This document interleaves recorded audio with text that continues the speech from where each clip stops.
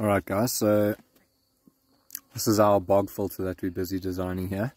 So basically this pipe's going to run through to the pump. The pump's going to draw the water from the bottom of the pond into the top here, down into this pot. So basically what I've done is I've just melted slits all the way around so that the main big gunk gets stuck inside of this pot. And then when you want to clean out your filter when it gets too dirty, you turn off the pump, raise the bucket a certain height, and then just siphon out, and it will drain, automatically draw out all the shit that's sitting at the bottom. So that's how you can clean the pump.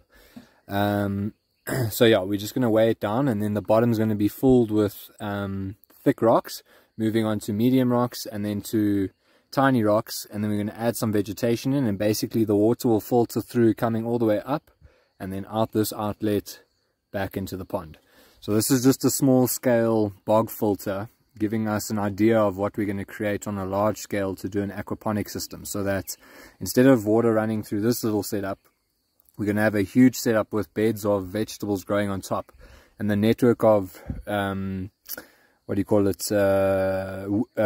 roots hanging in the water is going to act as a filter while the water flows through all the roots before returning back to the pond. But I'll show you that pond design at a later stage. We're just going to do this for now, just to keep the pond clean until we get the second pond designed.